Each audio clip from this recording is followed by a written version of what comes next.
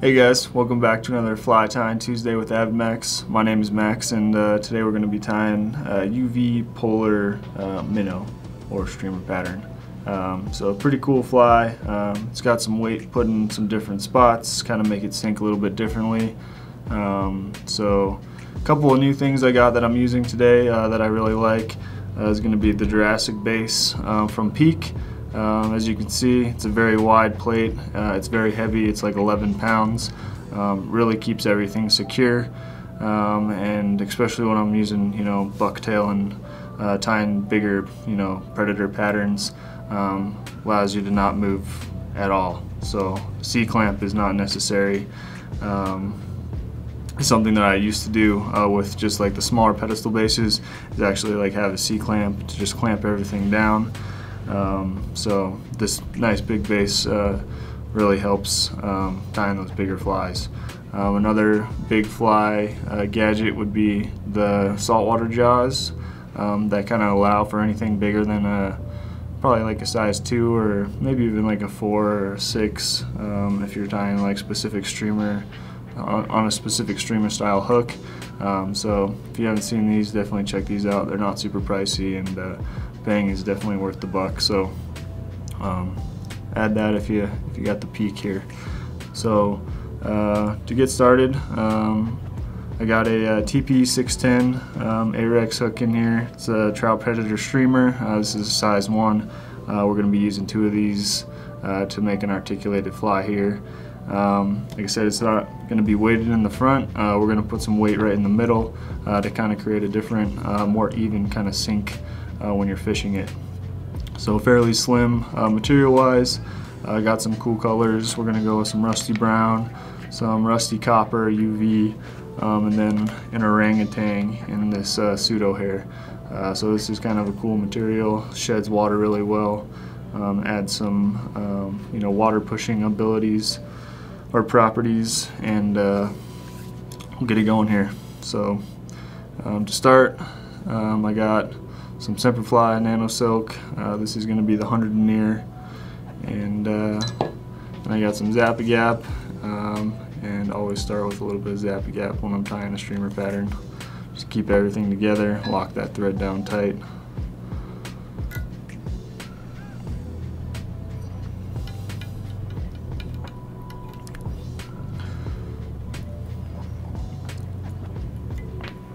Snip on my tag there, and keep trying to flatten that thread out a little bit. So I've already got it prepped. This is our Marabou blood quills in the rusty brown. So I picked off some of the tips toward the stem here, and that gives us a nice tailing material here. So pull everything back, kind of get my desired length, and make sure it's even, and then I'll do a pinch wrap and pinch that down and get our tail tied onto the shank there. So I like to hold the stem and work it all the way up to about the eye. Helps with kind of like a more even tie-in point for the bulk of the material they're using for the body. So now it's just kind of an even surface instead of a lot of bulk being built up back here with just bare shank being exposed. So got our tail a little bit longer than the shank of the hook. I got some Flashabou, just standard in the copper. The copper looks really nice with the rusty brown. And save yourself a tangled mess. Just taking the tip of your scissors and kind of plucking out some of these strands of Flashabou makes it really easy. So got about 4 or 5 strands here, and I'm going to cut that in half, and this can kind of stick to your fingers, so I kind of like to roll them off my fingertips. So once I got these cut, I'm going to kind of make the tips all uneven, so then it happens to both sides, and I'm going to have it right in the middle. I'm going to tie this down on each side of the fly here, and fold this part over. And now I got that tied in, and I'll grab my other clump here. Marabou, same thing. Kind of make them uneven. Have it right in the middle. And work that right on the side of the fly here. Fold the other piece back over.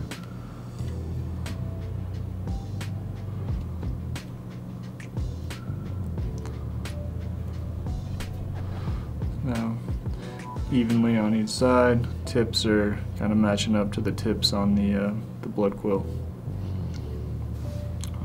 So, move on to our UV polar chenille. Grab a nice strip here, and it kind of goes in a certain direction or pattern, so I want to find the tip of it where all the fibers are kind of like laying back away from the fingers that I'm grabbing it with, so they're all kind of they're gonna lay down the direction that we want them when they're being put on the fly. So tie this in, and this is going to be the bulk of our body, so it'll be fairly slim in the back here, and we'll add a little bit more in the front, kind of add some bulk and change the profile of the fly. So I like to, when I'm using longer chenilles like this, I like to manually do my wraps so I can pull everything back and get it going the direction I want, opposed to using the rotary feature. So no, on other videos people have commented that I don't use the rotary feature, and this just allows a lot more feel in what I'm tying and which way the material is going. And with using hackle pliers like this, it's pretty easy. Might even spend more time, getting things situated in the bobbin cradle and doing a half hitch and all that kind of stuff. So this is more efficient for me.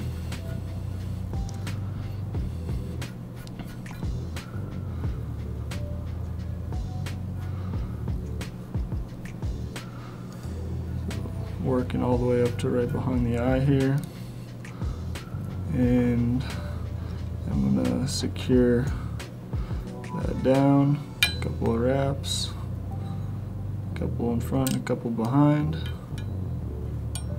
and then we'll snip out the remaining .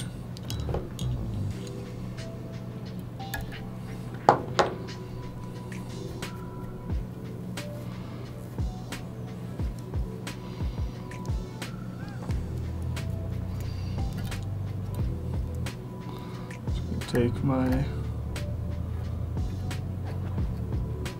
wood finish and kind of use it as a bodkin.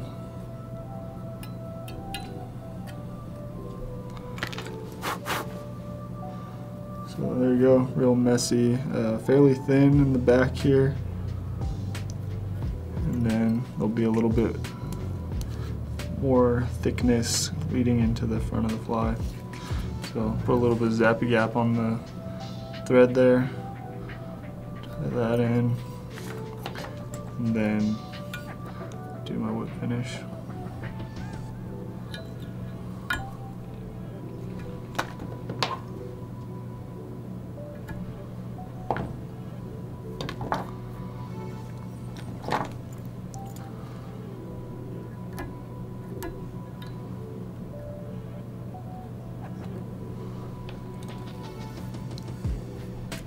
There's your back half of the fly. You could fly just like that. It would probably fish pretty well. So now we'll get the articulation going on here. So got another TP 610 in the one, and secure that in the vise. Add a little bit of zap on here.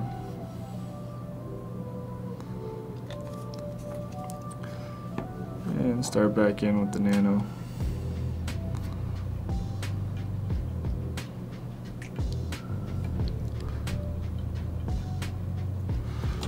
Nice even coating. Snip out my tag. Flatten my thread out a little bit. And just eat up as much of that Zappa gap as you can with the thread. Make sure everything's super secure. So this is the Intruder wire. This is a large size. I think color really matters. It's going to be covered up for the most part. Just want to make sure that you're not using scissors while you're cutting this. So old pair of rusty dikes here. And I'm just going to cut like a 3 to 4 inch piece. Keep that together. Tie this in right off, slightly off to the side, almost right on top. And I like that Zappa gap on there prior because it does kind of soak into the thread, and then coating this on there, it seems to grab the wire really well. Never had anything slide out. It's pretty secure in there.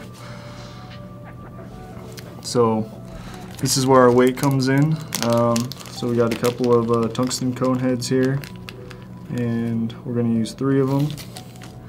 And this is going to make up our, I guess, division between the 2 hooks, allowing for cleaner hookups, more even sync rate, and 3 tungsten cone heads should drop a fly pretty quickly. So we got those tied in there. Slide our back hook in, and now I'm just going to go back through the cone heads.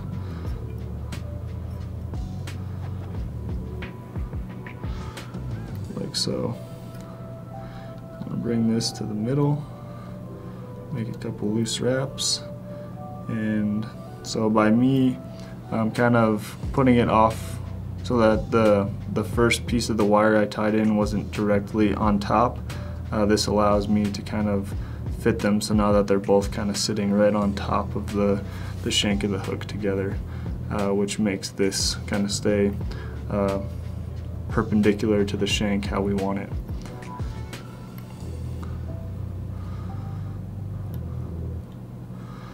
So I'll make some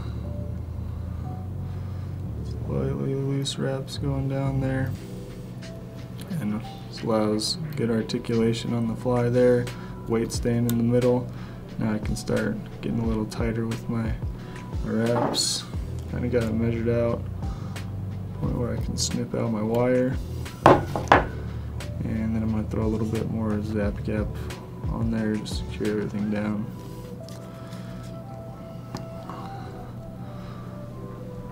To just make flies last longer, you know, Zappa gap or some kind of super glue is super key. I mean, it significantly improves the life of the fly, especially when it gets eaten quite a bit.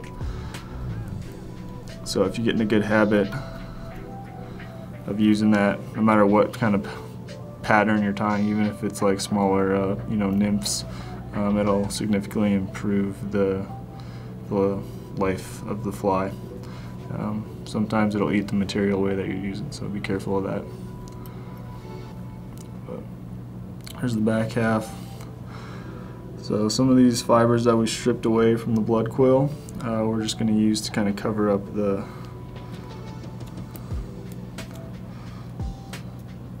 cone heads here. So not a big clump.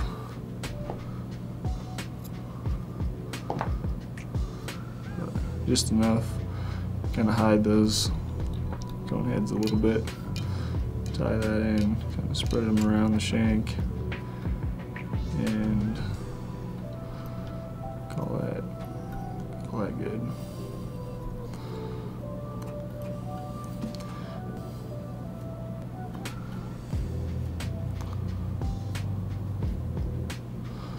Thicken it up just a little bit.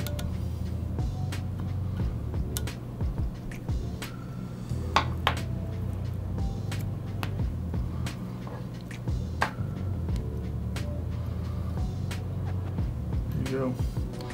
So kind of covers up the cone head, covers up the little thread head that we made on the front of the back fly.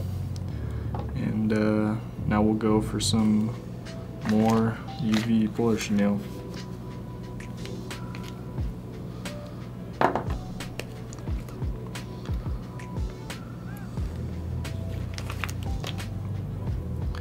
Same thing, kind of try and find which way everything's going, and tie that in right up against the Marabou.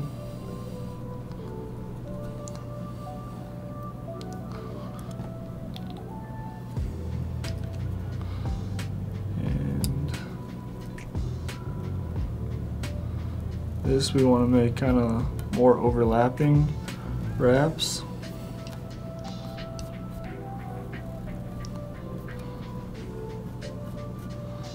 Build up a little bit more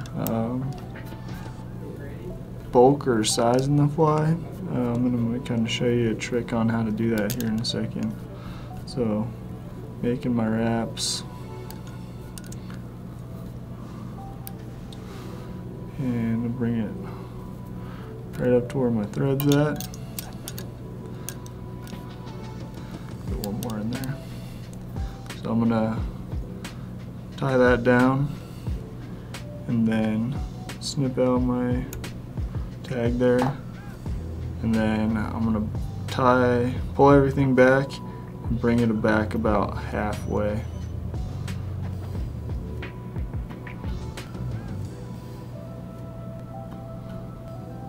So now we got that tied in, and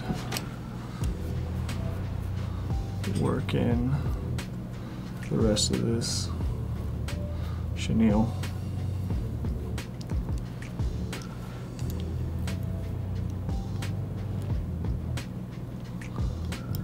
One more turn in there and secure everything down.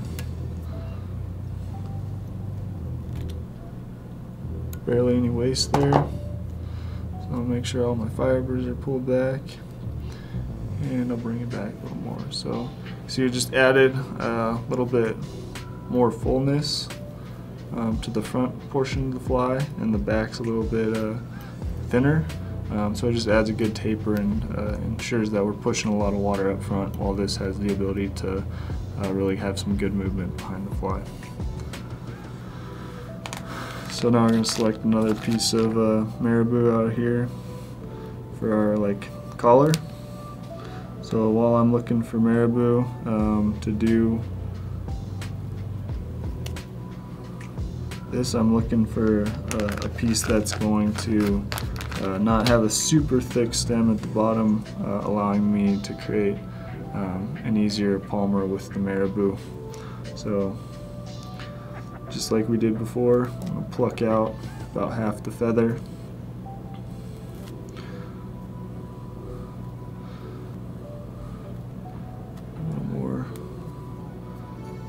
And then I'm going to do palmer.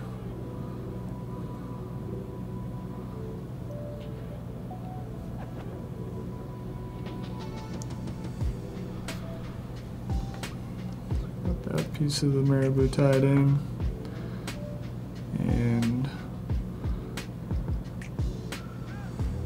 start making our wraps with the Marabou.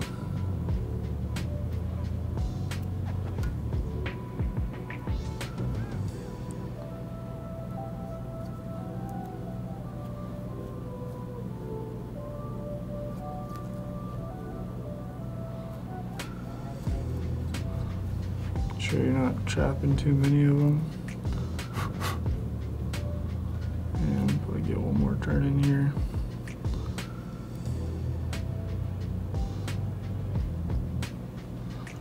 Capture the stem. One in front, one behind, front, one behind, and snip out quill there.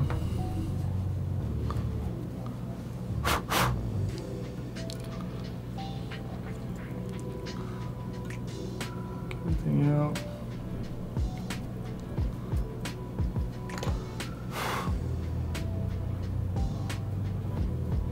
sure there's none trapped in there.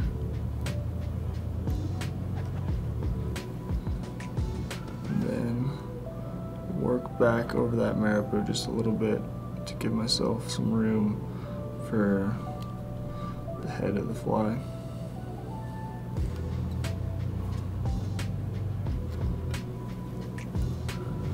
So, looking pretty good, real nice kind of taper that we got, that kind of like teardrop shape. And the copper and the purple and the brown all look really good together. So, kind of could be a sculpin imitation, you know, maybe even a bait fish imitation, you know, down in some deeper water. A little bit of flash in there, a little bit of dark. So now we got our orangutan here, and I'm just going to cut out some squares.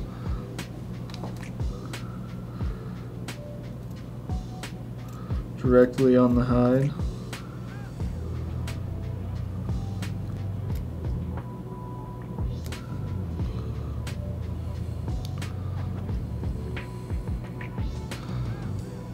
So it's obviously very thick at the bottom, close to the hide, and they're like almost guard hairs. I mean, this is a synthetic material. But I want to try to pluck as much of those out as possible, and just be left with these nice long strips.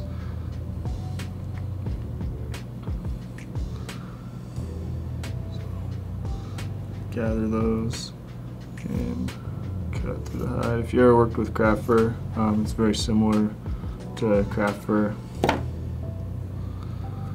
And I'm just going to pull out some of these remaining bulky fibers.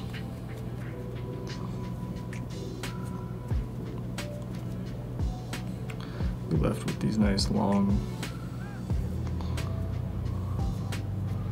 So we're going to do that one more time. Make a little bit more.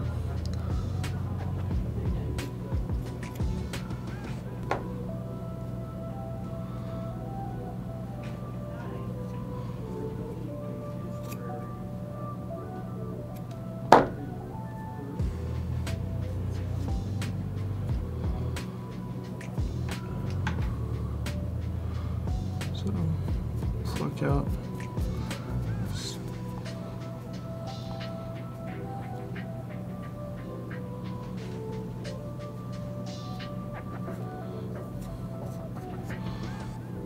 So now we kind of got a nice patch here. Snip, just flatten this up.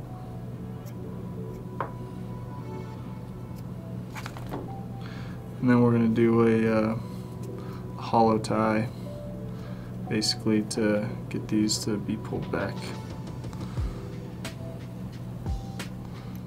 Make sure those are all pulled back. Bring this back to almost where the Marabou's at. And spread this evenly around the shank. Make a loose wrap. Make sure everything's gathered the way we want it. And now we can make a couple of tight securing wraps. And so we want to keep this for the most part. I'm going to trim it down just a little bit so it's not too bulky, but this helps add to the fly by adding some, I guess, bulk to the head, so that when everything's pulled back, it really keeps that fat teardrop shape and kind of keeps a rounded head. So kind of evenly spread this around, leaving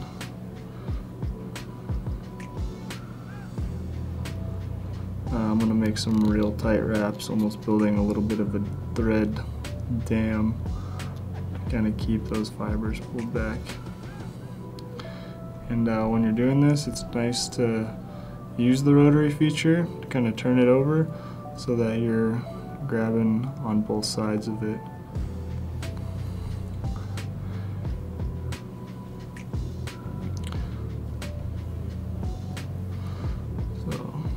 There we go, now it's got a real nice profile, teardrop shape, everything kind of coming back. So now I got a couple different clips here, and they work well for a bunch of different things. This is like a chip clip, or actually just kind of all-purpose clip I got at a grocery store at some point. I think it was like 99 cents. And then this is a clip for hair. So these vary in size and can come in handy when you're using you know, bigger flies like this. So this is going to help hold everything back and makes it real easy to do a whip finish. So when you're working with craft hair or bucktail or other synthetics like this, it kind of helps pull everything back out of your way, like to do a whip finish, or to, you know, build up a thread dam behind the head. So I got my super glue through there, and now I'll do my whip finish. And pretty nice finishing of the fly there.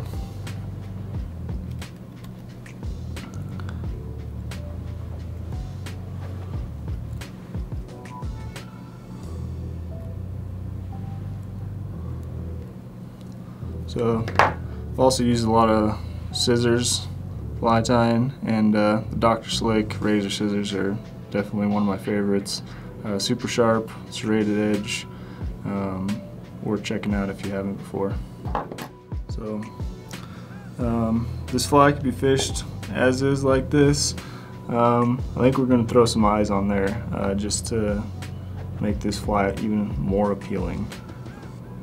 Got a nice taper to it, some nice color in there. I really like the light brown with kind of the rusty brown in there. So for our eyes, I got some living eyes. These are the 8.5 mil, and these are the wind color. So we're gonna grab 2 out of here. Set them upside down. They do have a little adhesive to them prior to putting anything sticky on them, so gotta be careful with what you're doing. And I'm going to take my little clip here and I'm going to pull everything back and clip it down. So now when I kind of flatten things out,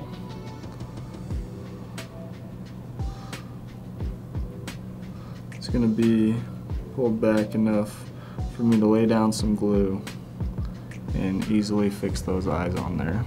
I don't want to go that deep. There we go. So now I'm just going to throw some zap on each side. Then I'm going to remove this clip and I'm going to clip on each eye to try to avoid any sticking of the fingers.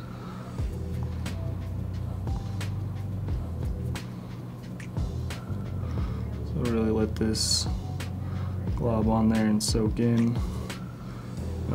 If you just do it like I'm doing it now and you don't add any say resin or like epoxy or something to the head, it won't take long for these eyes to fall off. So if you do want them to stay on there for a significant amount of time, I would recommend doing some epoxy around the head. You can see it getting into that material. And drop that eye on there. They're pretty even on each side. Try not to get it stuck on my fingers at all. And so now I'm going to remove my clip. I'm going to put it evenly on my eyes and just kind of let the glue cure.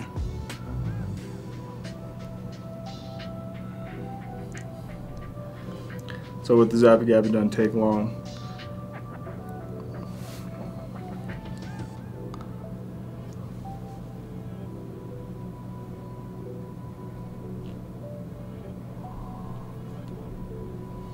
This one slid down just a little bit.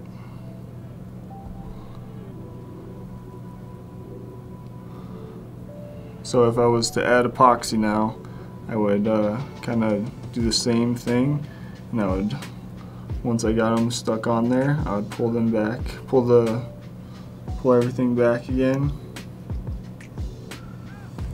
and then this is where I would fill everything in with either the UV or the epoxy, and I would go back to about where the eye stops and just coat that very efficiently, and then wait until it cures, and then remove everything.